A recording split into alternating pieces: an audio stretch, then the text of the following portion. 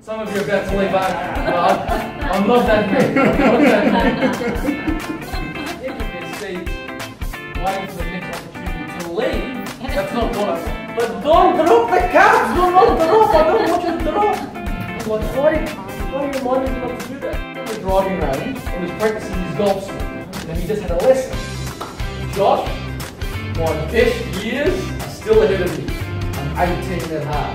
He starts rubbing it and blowing it and doing all sorts of things. And let's just hope the DNA test doesn't take too long as well. They all get it. He doesn't. So he makes me walk all around the ground. I've got this one for you, just quickly. Why would they have this sign in the toilet? I mean, really? Daddy and me! No, it wasn't me. It was a girl called Mona Lisa. Someone who is a little bit sometimes negative. They always think about what can go wrong, what will go wrong, what is not working, what they don't want you to do, or why they're the most unluckiest person in the whole entire universe. Now don't say their names because it's awkward if they're in the room. Not to think of a pink elephant. Don't think of it. Erase a pink elephant from your very mind. Who here just thought of a pink elephant?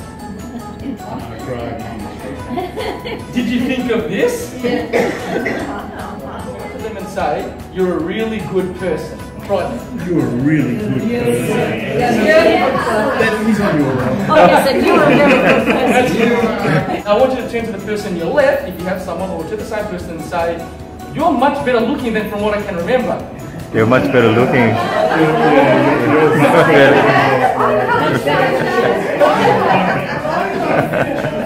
I agree that when we tell ourselves not to do something, haven't you ended up doing the exact thing you told yourself not to do?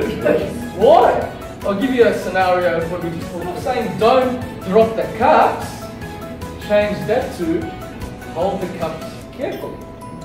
Same message, just from a positive perspective, which is a big issue in today's society. We'll be able to stop distressing emotions, relax, recharge, shift your perspective to positives, and draw you to others like you guys every day wanting to be there. That no one before you living and no one after you living will ever have your DNA. There'll be one of you in human history. Treasure that.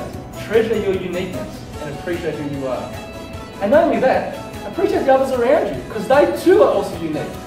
What I'm here to do is not to say anything new, stuff you've never heard of, but just to say some points that can help you deal with, feel better, and move on with whatever challenges you face in your life and whatever projects moving forward.